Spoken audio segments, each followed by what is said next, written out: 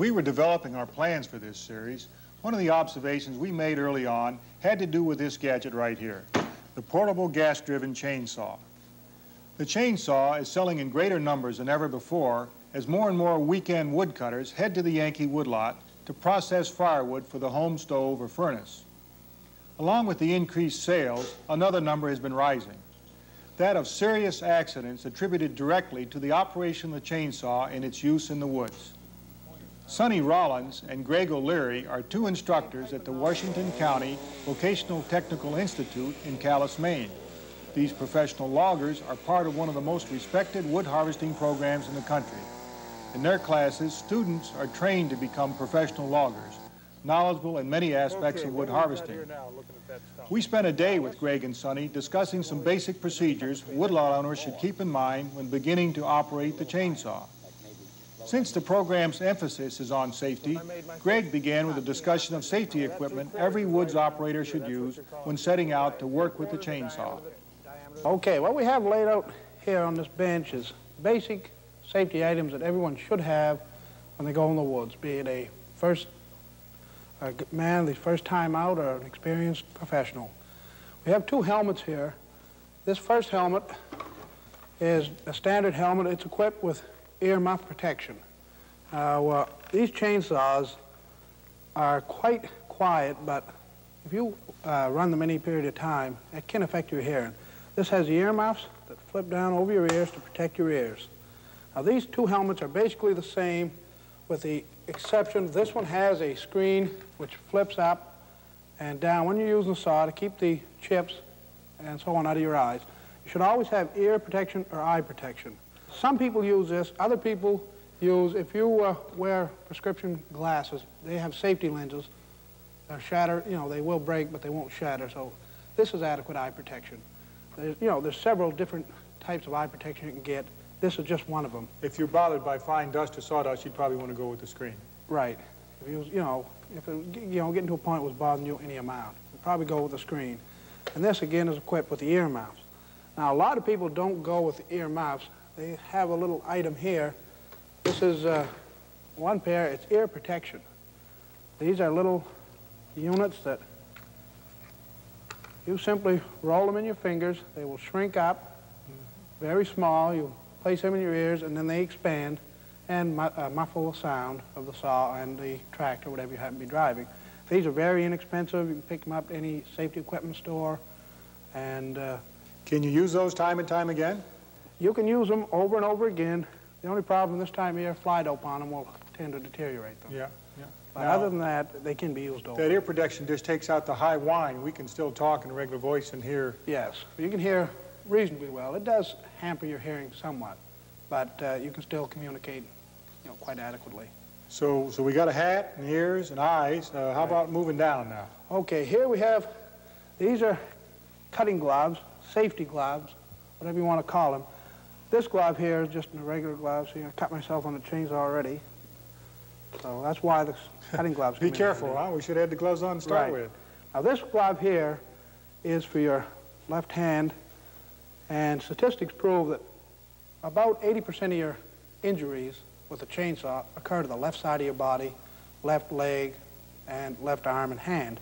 This has got 2-ply ballistic nylon padding into it. Now, this won't necessarily eliminate a chainsaw cut, but it will greatly reduce one. Where you would have a severe cut, this may prevent it or reduce it where it will be very, very minor. That ballistic nylon, is that like the stuff in a bulletproof vest? Very similar stuff, yes. This nylon is woven in such a manner that as the cutting teeth on your chain grips it, it pulls it into the sprocket and binds the chain up. It almost fluffs right out, and when it catches in the sprocket, it simply binds the chain up and stops the chain from turning. And like I say, it doesn't necessarily completely eliminate it, but it will greatly reduce it. Now, you have some ballistic nylon in here, too? Okay, these here are cutting chaps. This is, again, ballistic nylon. This, they call them chaps. They're similar to the old riding chaps of the Wild West days. This is, again, ballistic nylon, and this is for leg protection. Right down the front?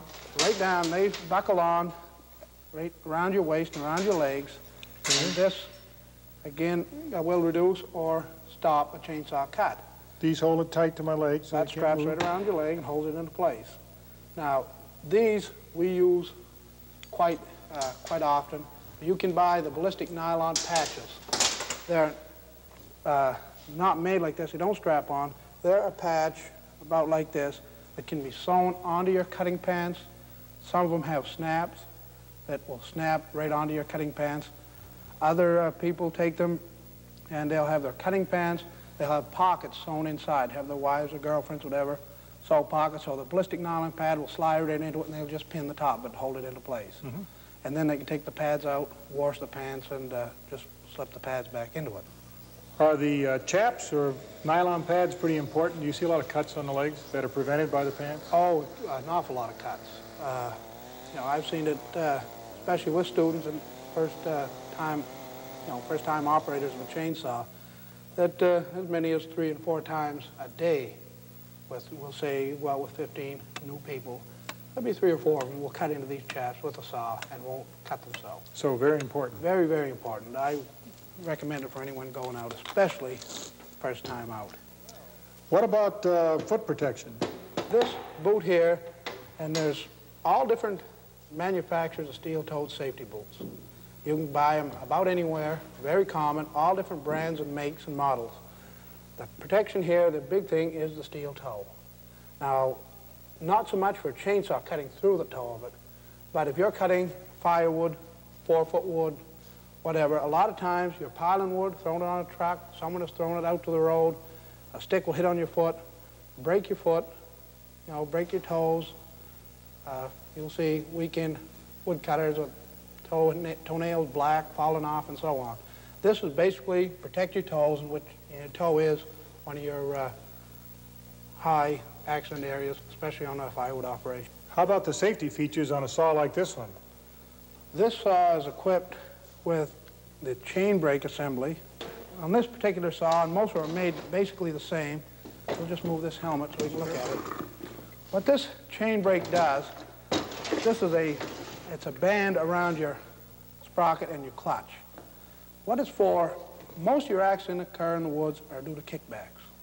When you're sawing a tree or a log, the end of that chain hits another log or a limb. It'll kick back at you. This chain brake, when it kicks back, your wrist hits it and snaps the chain brake on. This chain brake, if it's working effectively, will stop the chain in about 1/10 of a second. Now that kickback quite often occurs right in this. It occurs usually hitting something right on the tip of your bar. And like I say, kickbacks, you go out in the woods working, you'll feel them quite often during the day. Most of the time, you're ready for it, you're standing. When it kicks back, you simply stop it. As for that big kickback, when this hand is not, you know, holding on the saw tightly. When it kicks back, you know, you may slip. You may get hit in the face with the saw, but at least the chain won't be turning. And, you know, you still may have an accident, but it certainly won't be a bad cut. That pretty well takes care of. You've got your helmet, your cutting chaps, your cutting gloves, your saw is in good operational condition, sharp, you're ready to go to work. And, you know, the safety equipment, you've got to have it. You've got to use your head along with it. What's between your ears? What's between your ears helps.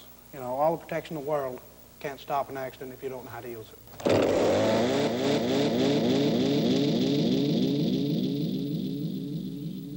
Sonny, we're in the Yankee Woodlot here and looking for some trees to cut. Maybe if we cut this aspen, we can improve the rest of the stand a little bit. How would you go about getting this one down? Okay, this is a nice-looking aspen, popple.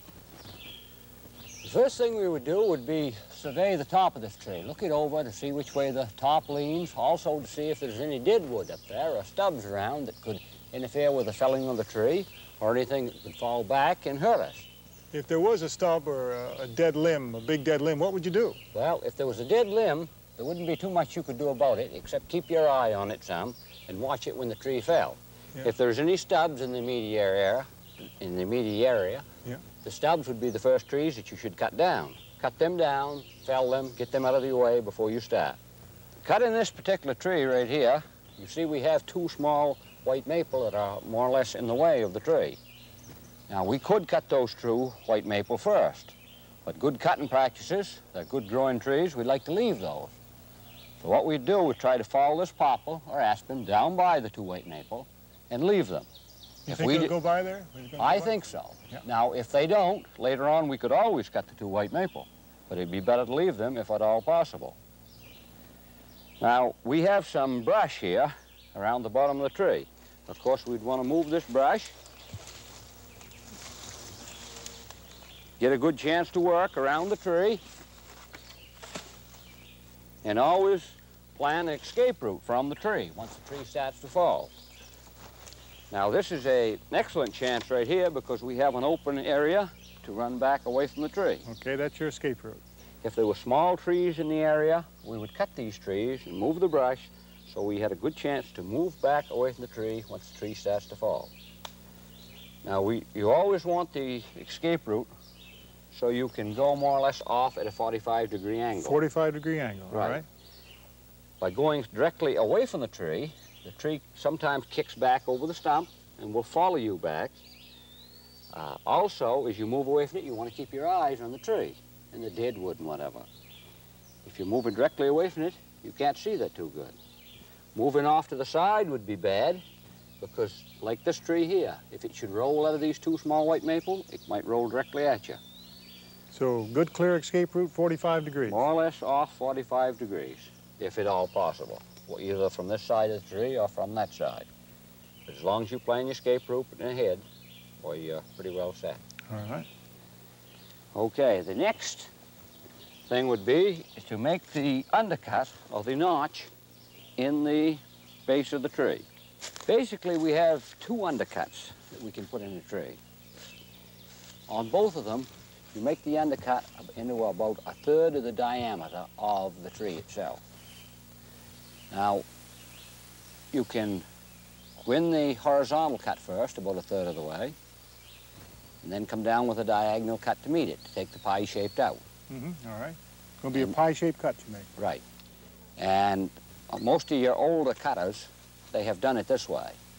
Now, the newer way, which probably is the better way, is you make the diagonal cut down first. Then when you make the horizontal cut, you can visually look down the diagonal cut and you can see your saw blade when it meets the diagonal cut. So it's a better chance to see just exactly what you're doing. Right. Okay. Now this notch that is taken out of here, this undercut that is taken out, it should face the direction of the fall of where you want the tree to go. This is what's going to guide it. This gap in the tree and the hinge behind it is going to guide the tree down to the ground. So maybe if we go ahead and make that notch now, we can get an idea of what you're explaining to us. Okay.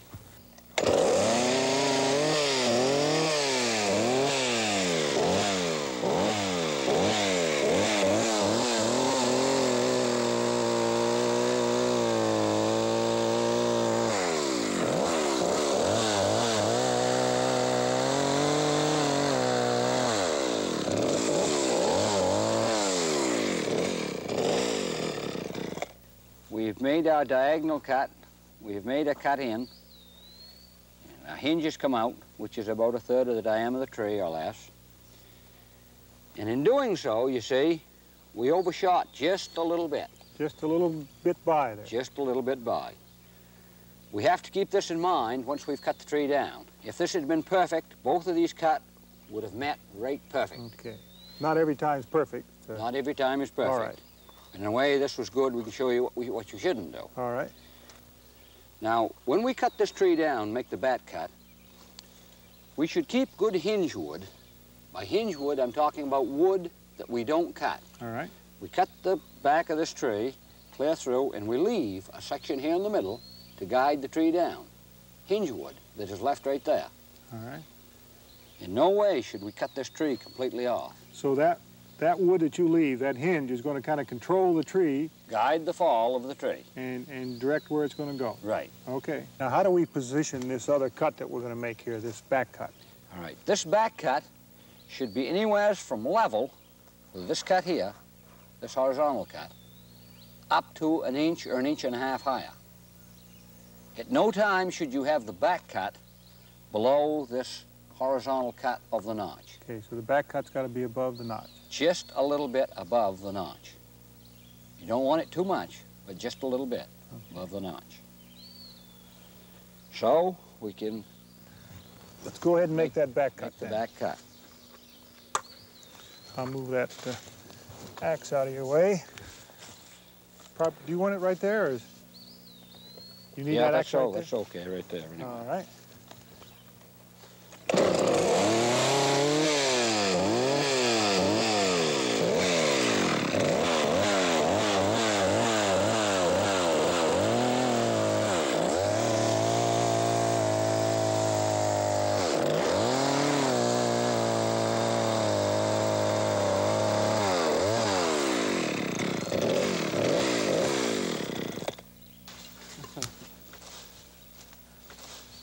Great. Can you explain limbing to us? Well, there is, proper ways to limb a tree. The biggest problem you have with the beginning woodcutter is they tend to be a little bit afraid of their saw. Now, the thing is, you don't want to be afraid of it, but you got to have some respect for it, because it is a tool. It's simply an extension of yourself if you know how to use it right. If you don't know how to use it, and people beginning don't, they tend to be a little bit afraid of it. They try to get it out away from them as far as they can. When they do this, the whole weight of the saw is absorbed by the arms. Now, there's very few people around today that can hold that saw out for any length of time. A minute may be the maximum. The thing to limb a tree, you've got to use your legs to support the weight of the saw. You use the stem of the tree to support the weight of the saw. And you'll start, usually if you're limbing this side, use your knee. You cut the limbs on this side, you're using this knee to support the saw. Up this side. Get the limbs on the top of the tree. You lay your saw on the side. The weight of the saw is supported by the bar itself. All you're doing, or your arms are doing, is balancing the saw. Very little bit of effort in your arms. Cut the limbs off. You want to get the limbs off of the opposite side of the tree. And this here again, if the tree is down flat on the ground as this one is here, you'll again use your knee.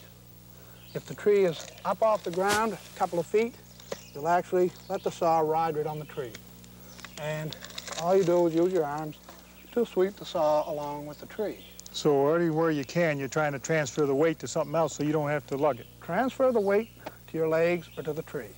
Your legs, much stronger than your arms. They can usually take it all day if you know, time it and pace yourself. Also, when you're limbing a tree, you always limb on the left side of the tree, starting from the butt of the tree. Now, chainsaws are... You stand your feet on the left side of the tree. Feet on the left side of the tree because of the design of the chainsaw. You want to keep the motor part of the saw toward your body. That puts the bar and chain that much farther away from you. If I was to switch to this side of the tree, and I would have to switch hands, I would be going left-handed. If I'd be limbing this tree, the motor portion of the saw is away from me, the bar and chain is next to me, much closer to my legs and my body. If I try to use my legs to support it, I'm in trouble. So if you're on this side of the tree, you can use your legs to support it. You have approximately a foot of motor and so on, and that keeps it that much farther away. You can bend your knees, you can lean. Anytime you lean, you've got that safety factor, the distance across that saw.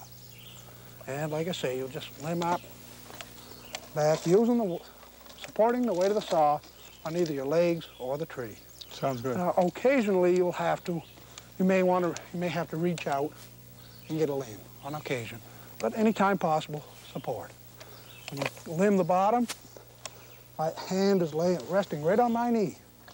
So the weight, very little weight on my arm, and cut the bottom limbs off the tree. Good. It's all in position, in good footing and balance. You have to kind of watch your footing because you can get tangled up if you're not careful. You don't want to make any cut with that saw being accelerated unless your feet are in good positions. Knees bent slightly, get your center of balance a little bit lower.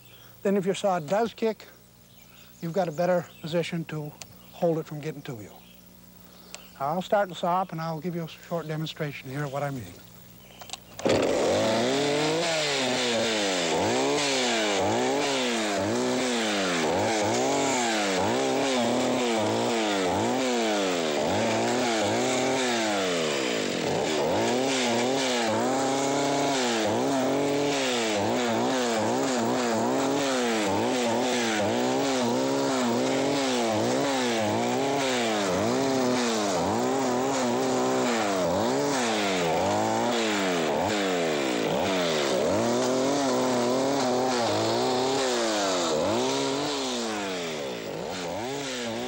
There was a lot more Sonny and Greg could have demonstrated for us, but by this time you should understand the operation of a chainsaw is not a simple chore. It requires proper instruction and careful, knowledgeable technique. So please be careful. And as Greg said, it's what's between your ears that really counts. You have to think safety.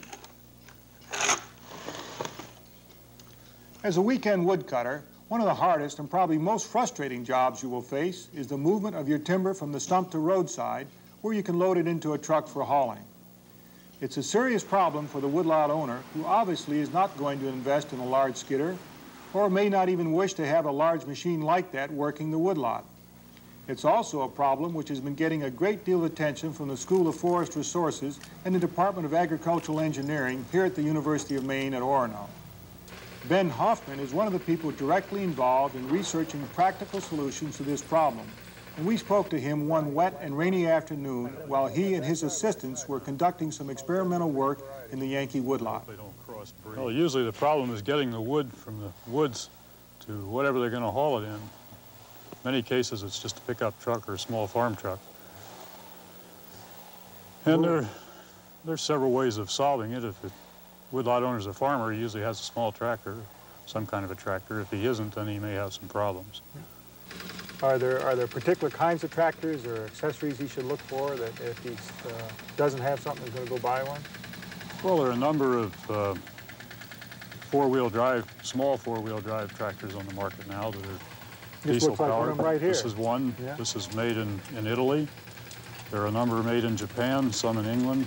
I don't believe there are any made in the United States. What's the horsepower of this one?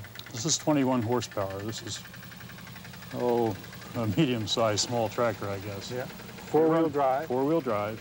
This one is articulated. And most of the farm tractors, this is a farm tractor incidentally, but it is articulated. Most of the farm tractors don't hinge in the middle. Now yours have got a special device on. I've got a winch on the back, which is used for pulling logs out of the woods to the tractor to keep the tractor on the trail. And the trail is somewhat easier to drive on. It's pretty rough, but it's still easier than driving in the woods. The most important thing is if you keep the machinery on a trail, you don't damage the root systems of the trees or bang the trees up. So by working here, you're protecting your forest. Right, right. Ben, you developed a little machine that's really pretty interesting. It kind of looks like a wheelbarrow with a little winch cable on it. Can you got a name for it, and how does it work? Well, that was developed by Professor Norman Smith in the Department of Agricultural Engineering. And it started out because it only had one wheel. I think he called it the one-legged horse, but it's now known as the Yankee Yarder, which is just a 3-horsepower lawnmower engine, really, with a small winch, which could do the same job as this tractor. We normally think when we log in the woods of using big skidders, or here we're talking about 21 horsepower. Now you're going to do the same thing with 3 horsepower. How's that come about? Well, you have to you either use brains or use horsepower. And when you're using a small machine like that, you just can't pull anything out of the woods, so you have to use your smarts a little. And what we do is hang the block for the winch high in the tree. Right. In fact, we've used a ladder to get up 10 or 15 feet. And then the winch cable is pulling up in this direction on the load, so it kind of lifts the front end of it off the ground. So that eliminates a lot of the friction and obstacles that you run into when you're winching the way we are here. The other thing we do is use some of these skidding aids. The hands, an old Volkswagen hood is probably the best thing if you can pick one up at the junkyard cheap. And if you put your wood on that, it acts just like a sled. Makes it slide along so it doesn't drag in the dirt. Now that must improve the forest too, or not, not destroy the forest. Reduces the amount of damage that you have to the root systems. Now, there's another device, a little 2-wheeled rig that you were working with. It's hand-powered, or could be hand-powered. Yeah, that's like a rickshaw. Rickshaw, all right. Or like a racing sulky that you see at the racetrack. For a horse It's race. 2 second-hand motorcycle tires and a little bit of steel and some welding, and we made well, it looks really like a racing sulky, except it has 1 shaft instead of 2. There's one fellow logging around here that uses one with 2 shafts with a horse, but ours we designed primarily for a person or even a couple of people or a garden tractor. And as you tip the thing back, the top gets down to the ground, you chain your log onto it, and then as you tip it back up, your wheels pick your load right up off the ground. So your load is clear of the ground. Your load is clear of the ground. In fact, you should, when we first designed it, we thought the smart thing to do is pick up one end of the log and drag the back end. But we found that the really smart thing to do is pick up the whole log, pick it up free of the ground, and then you have no dragging resistance, it's all rolling. For someone who's cutting firewood that needs to get it from the stump to the road with a minimum investment, that's a very effective way to do it. On our next program, we'll discuss an area of woodlot management some Yankee Woodlot owners found to be rewarding, and others have described as a disaster: the commercial sale of timber products. That's it for this time. I'm Bud Blumenstock. Thank you for joining us, and we'll see you next time in the Yankee Woodlot.